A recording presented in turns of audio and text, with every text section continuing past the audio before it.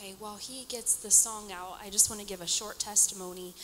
We're going to sing a well-known hymn, and as we travel around to Talk about churches, the issues that are plaguing in particular. All the burdens that are on everyone's heart, and even tonight, taking that moment of prayer, and everyone has a burden or something, or knows someone that has a burden, or something that someone's going through, and this hymn has grown to be an important hymn in my life. When I was a teenager, we used to go to the nursing home, and we were in that ministry, and this song was always requested. It's In the Garden, and I would get so tired of having to sing the song, but now I understand why it was requested so much, and it's become a special song to me. And so we're going to sing that for you tonight, and I just pray that it's a blessing to you, and just listen to the words of this song.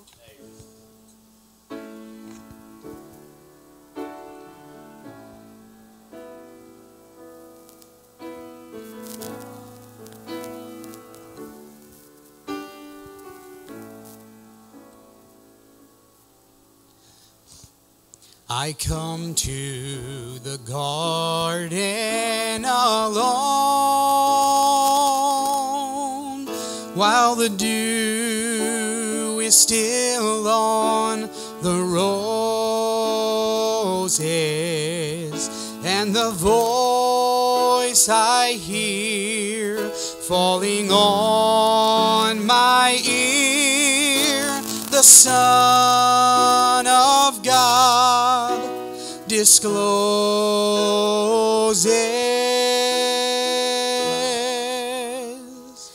and he walks with me, and he talks with me, and he tells me I am his own, and the joy we share as we tarry there, none other has ever known. He speaks, and the sound of his voice is so sweet, the birds hush their singing, and the melody that he gave to me within my heart is ringing.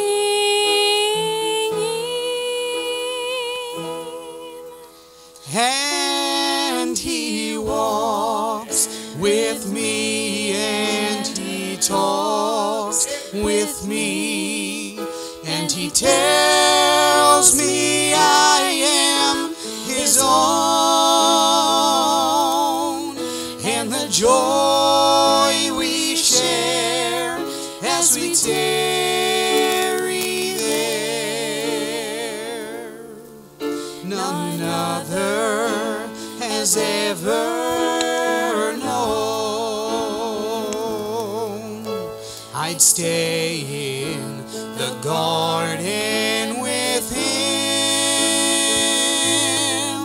though the night around me be falling,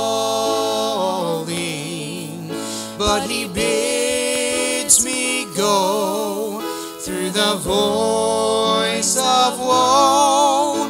His voice to me is calling,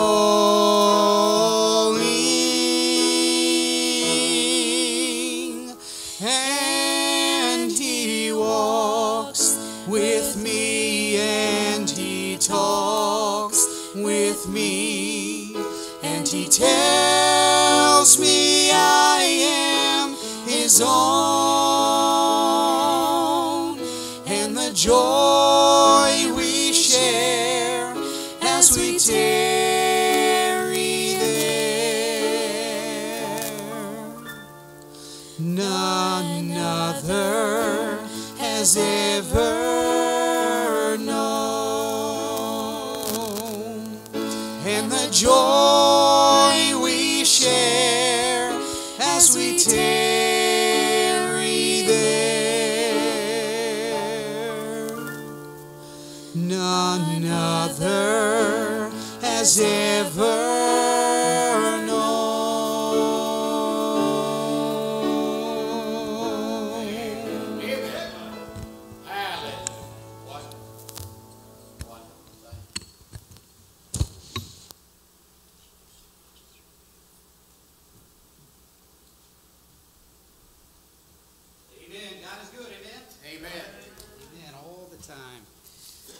I'm glad we serve a good God. Amen. If you will, take your Bible with me real quick to 1 Kings chapter 17.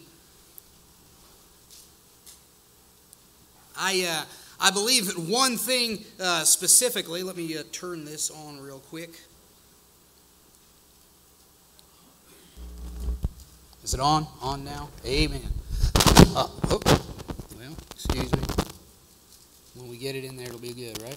Amen. One thing I truly believe is this, what the Bible says. Amen, that's a good thing. But it is what the Bible says when the Bible says this, that without faith it is impossible to please Him. God says that without faith it is impossible to please Him. You and I cannot please God unless we show faith. Now, every last one of us have faith. You could sit here tonight and say, well, you know, I just don't have faith. But you do have faith. Now, you might not exercise your faith in God like you ought to, but you have faith. How many of you walked in tonight and sat down in your seat in the pew and before you sat down questioned whether or not that seat was going to hold you up? Probably not a one of us, right? Why? Because it's been proven. Throughout time and time again, you've proven that pew. You know that pew is going to hold you up, and there's no question in your mind. You just do it. That's simple. That's faith. It's just that easy. We can trust God because we've got a book that time and time again, over and over again, constantly, every single time, not one time has He not shown Himself to be faithful and true. Amen. Not one time has He ever failed us. Not one time has He ever done anything that wasn't in our best interest. Amen. And so God is right here all through the pages of Scripture to show us that we can have faith and believe and trust Him. Amen. And I'm glad that I serve a God that I know I can trust. Amen. We've got a lot of folks out here that believe a lot of different things. They believe in gods that they don't have a voice. They can't answer. They can't give them anything that they need. We've got back in Dearborn Heights, I'm sent out of Silvery Lane Baptist Church in Dearborn Heights, Michigan. That is a primarily Arabic Muslim area. They have populated that area, and it is, you can't go anywhere that there's not a restaurant or the people walking around. We have, if you ever came out to our church, we would take you through what we call the Dead Church Tour.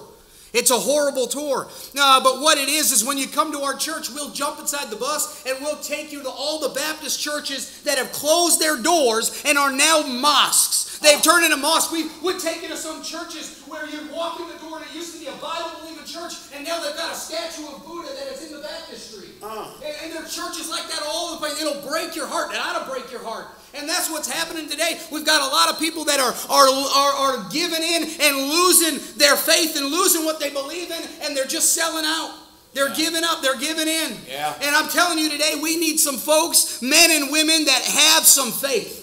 Amen. I preached it a little bit in Sunday school this morning about how this next generation needs to see some of the older folks have some faith. They need to see the faith that is in you. And then the vice versa. Some of these older folks need to see some younger folks that are taking steps of faith and walking with the Lord. But I'm telling you what, the younger people aren't going to do it if they don't see the older people doing it. That's right. They're not going to take those steps of faith. I said it this morning. I'm so glad that I had a mom and dad who stepped out in faith, and now their testimony I can look at as a young person and say, I want that kind of faith. And I want my daughter one day to look at mom and dad and say, I want that kind of faith. Hey, I want to be known as a faithful man. Hey, I want to die and be known that I stayed faithful. That one day, hey, you were right on the gravestone, faithful. I want to be known as someone who didn't quit on God. Amen. Because we've got a lot of people in the nation that we live in our generation that we're living in right now, that are just quitting. They're giving up on God. I remember I was in Bible college, and my Bible college professor got up and he taught us this, the word faith, and he wrote it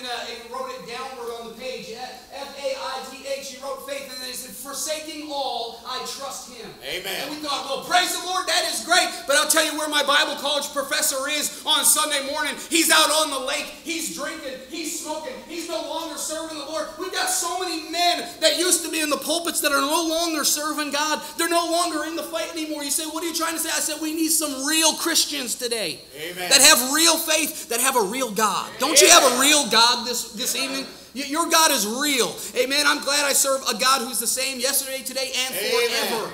We have a great, a mighty, powerful, good God. Yes, and I'm glad that I have that God. Amen. He's trustworthy and faithful.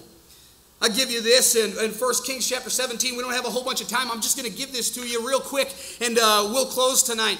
But 1 Kings chapter 17, it says this in verse 8. And the word of the Lord came unto him, saying, Arise, get thee to Zarephath, which belongeth to Zidon, and dwell there. Behold, I have commanded a widow woman there to sustain thee.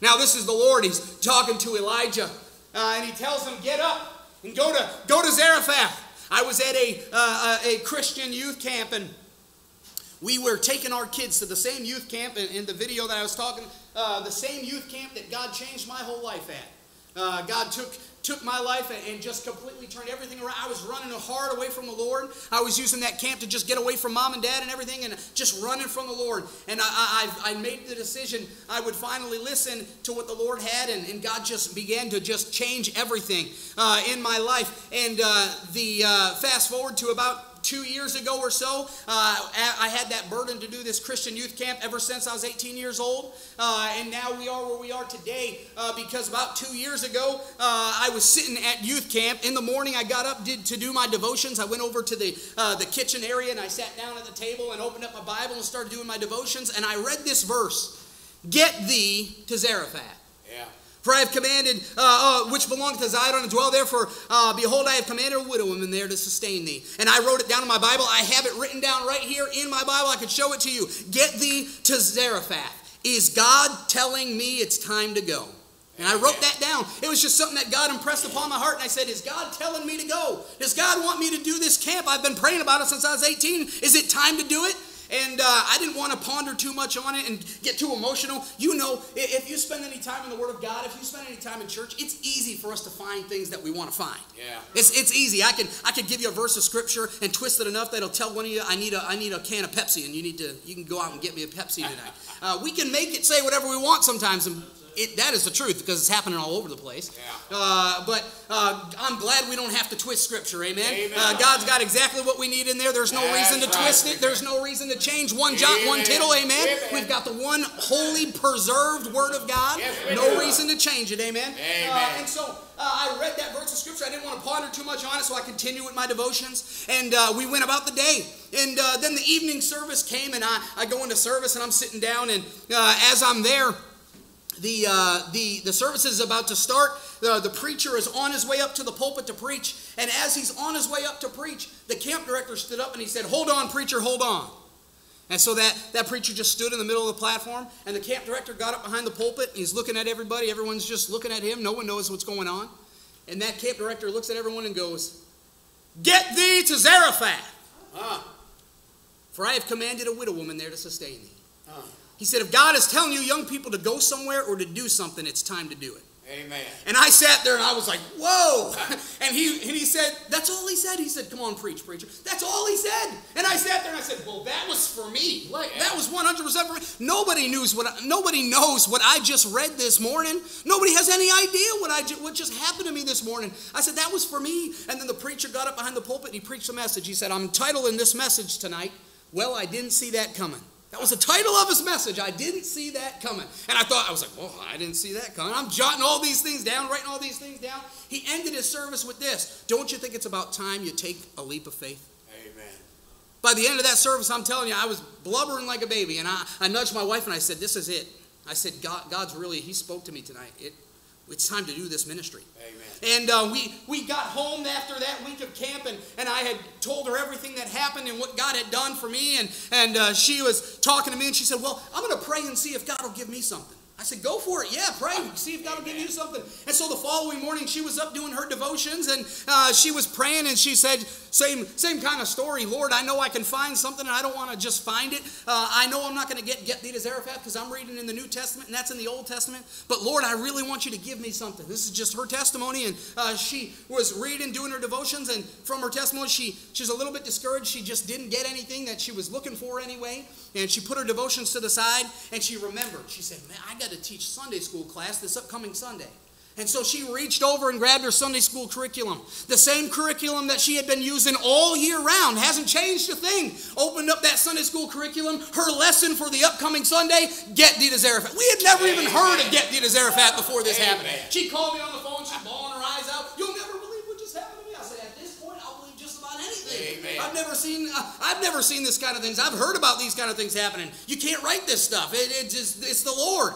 And we had to take I said, talk to her. I said, what are we going to do? And it's time to go. Let's do this thing. And so now she's on board. And not to say that she wouldn't be anyway, but she's on board and it's time to go. And so we had to make a quick trip to Ohio. And her family lives out in Ohio. And I kind of let the cat out of the bag, maybe even prematurely at that point. But we were there in Ohio, and I was talking to her mom, and I just let the cat out of the bag. I said, hey, listen, the Lord has worked in my life and in Emily's life. We're going to sell the house, and we're going to go on the road and start this Christian youth camp. She said, what? You're going to sell the house? Where are you going to live? I said, I have no idea. I don't know where I'm going to live. I'm going to live in prophets' chambers. I'm going to live in hotel rooms, however we got to do it. We just know that God wants us to do this. And she says, well, why don't you do this? She said, why don't you, everything that you sell, whatever you have left, why don't you just move it here? You can put it in the basement. And whenever you're not on the road, this can be like your home base and you can stay here. And I just want to be able to take care of you guys. And I thought, well, praise the Lord. That is great. God's already paving the way. This is great. And we hit the road and headed back towards Michigan. And it didn't hit us until we got home. My mother-in-law is a widow. Get thee to Zarephath, for I have commanded a widow woman there to sustain thee. And I thought, what in the world? And I called her up on the phone. I said, you're my widow woman. And she didn't even know what I was talking about. I said, you're my widow woman. You're the woman. And she said those words, I want to take care of you. And I thought, man, it was as if we were living this passage of Scripture. Amen. God made it so clear to us. I'm standing before you right now without a shadow of, as clear as I know that I'm on my way to heaven today. I can tell you, I know God wants the Chadinha family to build a Christian youth camp. I know it. It is so clear and so evident to us. There has been things that have happened to us over and over and over again that have just solidified exactly what God wants us to do. And so I went to my pastor. I said, listen, pastor, this is what's happened. I said, and he knew my heart ever since I became his assistant. He knew my heart and what I wanted to do one day with my life. And so I told him, I said, this is the story. This is what's happened to us. And he said, well, what are we going to do about it? I said, well, I think the next step is probably to sell the house. And he said, well, let's do it. Let's get the house on the market. I said, well, praise the Lord. And so we went about and we put the house on the market. Now, I'm not going to get ahead of myself. I want to give you the whole thing here because this is just when God moves. It is so awesome to see when God does things. Yeah. You sit back. My favorite thing in Scripture, that they might know that thou art God. When you sit back and you say, it wasn't me. When you just know that it was God, you know that God did it. It makes all the difference. Amen. You just know it was Him. And so we put the house on the market. Our house was on the market for 4 days. We put our house on the market. I went out and I preached out over the weekend. When I came back home, my realtor's like, listen, over the weekend you had 30 showings and you got 6 offers. I said, well, praise the Lord. My wife hates it when I mention numbers, but I'm going to mention numbers anyway. She can beat me up later.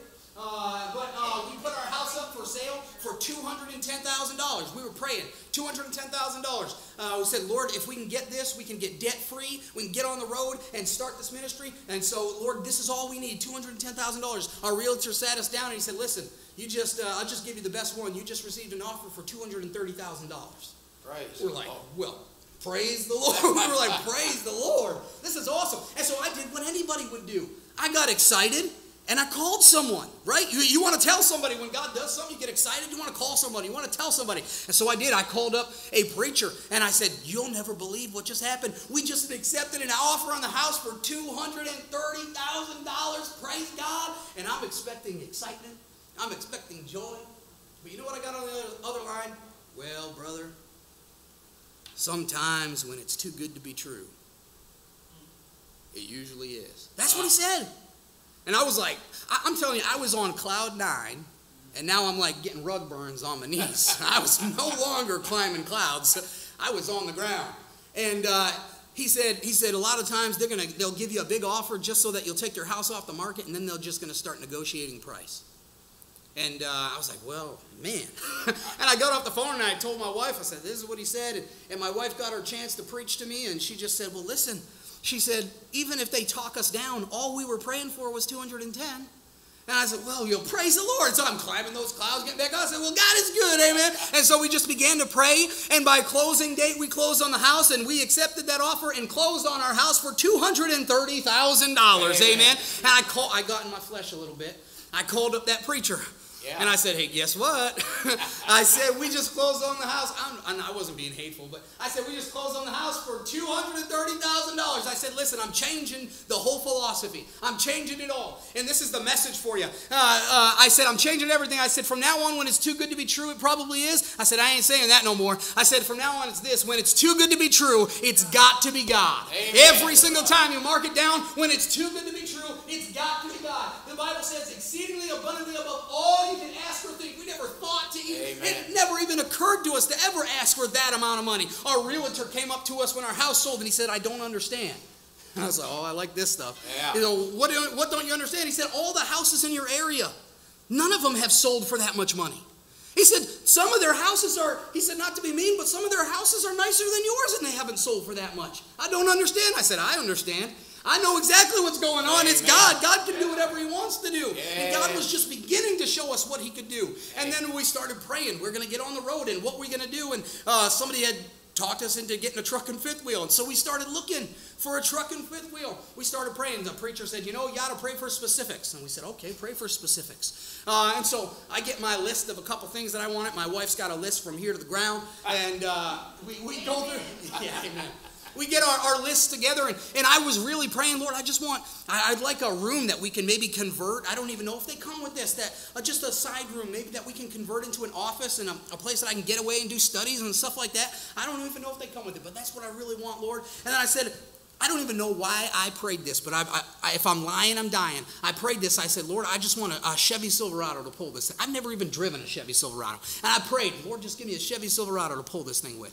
And like I said, my wife's list, I can't give you my wife's whole list, but it was down to the ice maker. She wanted a fifth wheel that had an ice maker in the fridge. And so we began to pray. And she got on Facebook Marketplace. And she began to scroll through, and she's like, hey, would you look at this? And I said, what's up? She says, it's got this little room here. We could convert that into a study room. I was like, well, praise the Lord, yeah. And she scrolls through, and she said, it's got the hookups for a washer and dryer. I said, well, praise the Lord. And she scrolls, it's got the ice maker. I said, well, praise the Lord. And she scrolls through, and she goes to the next page, and this was the deal maker for me. She scrolls through the next page, and it's a package deal. They're selling the truck with it, and it happens to be a Chevy Silverado. Now, you look up our fifth wheel online right now, and this is bragging. I'm bragging on the Lord right now. Hey, you look up our fifth wheel online, it goes anywhere from $90,000 to $100,000 used. You look up our truck online right now, it's anywhere from $30,000 to $40,000. You look those things up, and then you look at what we've got. We paid $70,000 for the whole package deal. Amen. And when we went to go and buy that truck, it was amazing. I'll tell you what, the day we closed on our house and got the check, that following morning, we got up and went and got the truck and fifth wheel. That's Amen. How quick it worked out. It worked out perfect. We were in a house, out of a house, and back into, that's a house. Yeah, that's our house.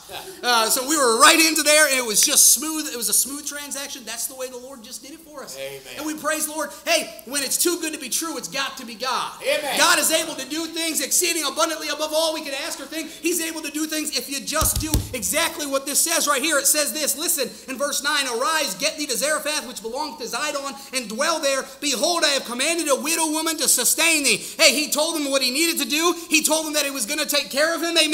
I know, hey, whatever God's telling you to do, you can already guarantee he's going to take care of you. He can leave that part out. It doesn't even matter. He's going to take care of you. He promises that he will. But I love that verse 10, the very next verse. Look at those first words. So he arose and went. He arose and went. You know what he didn't do? What I talked about this morning? He didn't count the cost. He didn't care what it was going to take. He just got up and went. He said, God's telling me to go. I'm getting up. and I'm going. Amen. And that's what we need in this generation. We need some people that when God speaks to your heart, it don't matter what it is. It don't matter how scary it might be. It doesn't matter how intimidating it might be. It doesn't matter how much out of our comfort zone it might be. But when God is telling us to do something, we just get up and say, God, I know you're going to take care of me. I'm going. Amen. I'm doing whatever the Lord tells me to do. Amen. That's why, because I know that he is able to keep that which I have committed unto him against that day. He's able to do absolutely anything that he wants to do, and I know that he'll take care of me. He's been supplying our needs ever since we got on the road in amazing ways. There's not enough time for me to give you the testimony and the stories of what God has done in our lives. We got the truck and the fifth wheel. We got it all hooked up. The day that we were going to go pick it up, the lady said, why don't you try to come the next day because we got to do our routine. I said, what do you mean your routine? And she said, well, we just got done using it, and every time we get done using it, this was an older couple, and she said, every time we get done using it, we go back into the fifth wheel, and we shampoo the carpets, and then we wax the camper, and I'm like, yeah, do your routine, get all that done, take your time, we can come a couple days later at this point, you just do what you got to do. And that just showed us, man, they just really took care of this thing, and then we went to pick it up, and I've never driven a truck on a fifth wheel a day in my life. And I walk in, and he said, you ever done this? I said, nope. He said, you know how to hook it up? Nope. I didn't know anything. We went in. We just knew God said go. That's all we just knew. We had everything that I could possibly ask for. We had our ministry at the church. I had a full-time job at the church. I was the assistant pastor. I was the youth pastor. I was the choir director, the song leader. I did the sound booth. I did the live stream ministry at the church. I did the junior church classes, the soul winning programs. I'm not bragging on me. I wanted to do those. I want to serve the Lord. I want to do those things. And my wife taught Sunday school classes, and we had our house. We had 2 dogs. We had 2 cars. I had a motorcycle, amen. I had everything. I did. But God said it was time to go. Yeah. So what? So we sold the house. We sold the dogs. we sold the car. Well, the car is another story. But we started selling all these things. I got this close to selling my daughter. We just started selling. I wouldn't sell my daughter. We just started selling everything. And why? Why would you do something? And from the outside looking in, other folks would think you're nuts. From a full-time job to we didn't even have any contacts at that point. We didn't know where we were even going to go at that point. I just started making phone calls saying, hey, look, this is what the Lord told me to do. If you got a spot for us, we'd love to come and show you what our plans are.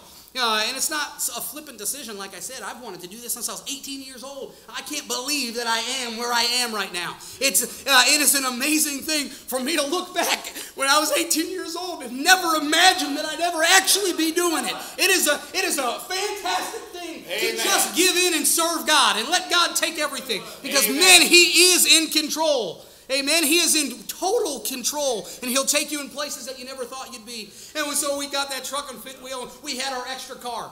And we said, well, Lord, we don't need the car anymore, so we'll sell the car, and we'll make a little bit of money off the car, and then we'll put it towards the ministry. And we were staying at a church, and we saw a preacher that just needed a vehicle. And we thought, we should just give him our car. Should we just give him the car? And we said, well, let's take the night. We'll pray about it. And in the morning, we'll make the decision. And so we took the night. We prayed about it. And the next morning, I got up. I went to the kitchen. I looked at her, and she looked at me. And I said, what do you think? She's like, what do you think? I said, let's do it. She said, let's do it. And we made the decision. We're just going to give this preacher our car. And when it was not 10 minutes after we made the decision to give that preacher the car, we got a call on the phone from a preacher in South Carolina. And he had said, hey, brother, he said, we saw your ministry online, and we can't support you yet. We want you to come out and present your ministry at our church. And they're calling me, praise the Lord. We want you to come out and present your ministry at the church. But, hey, we want to send you a check for $500. Who do we send it to? We don't know who they are. They don't know who we are, but they just want to send us a check for $500. Who does that? God does that. When it's too good to be true, it's got to be God.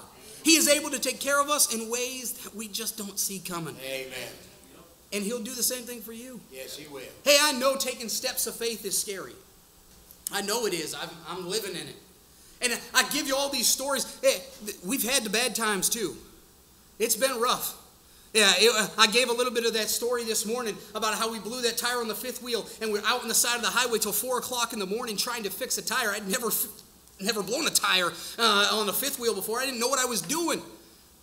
out on the side of the highway till 4 o'clock in the morning trying to fix that tire, and a guy comes by and helps us, and we get to the gas station where we're going to spend the night.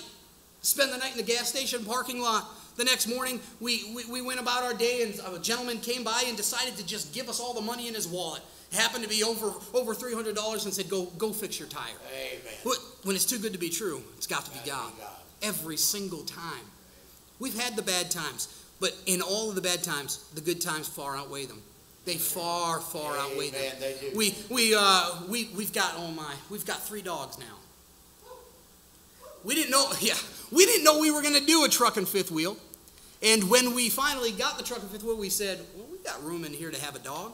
And I shouldn't have said that, because the next thing you know, we're at the place looking for a dog, and my wife's sitting there with all these puppies running around her, and she looks at me and she says, do you think we could just get 2? Would it be crazy if we got 2? And I said, yes, it would. It would be crazy if we got 2. We're in a fifth wheel. It would be crazy. And then she goes, well, listen, I don't want to get 2, and then down the road you say that I'm nuts. I said, I'm telling you right now, you're nuts. It don't have to be down the road. I'll tell you right now, you're crazy. And then we had given one of our dogs to my parents, and they just couldn't take care of her, and they said they were going to try to sell her, and we said, just give her back. So now I got 3 dogs in that camper. I got my daughter. I got a hamster in the camper. We've got a fun life. Come and spend a couple of days with us. We got a fun life. We had a hermit crab in the camper. Everything's in the camper. But the Lord has taken care of us. Amen. And I stand here in awe at what God has done in my own life. And I'm telling you, don't you want to see God do something in your life? When's the last time you had a story to tell?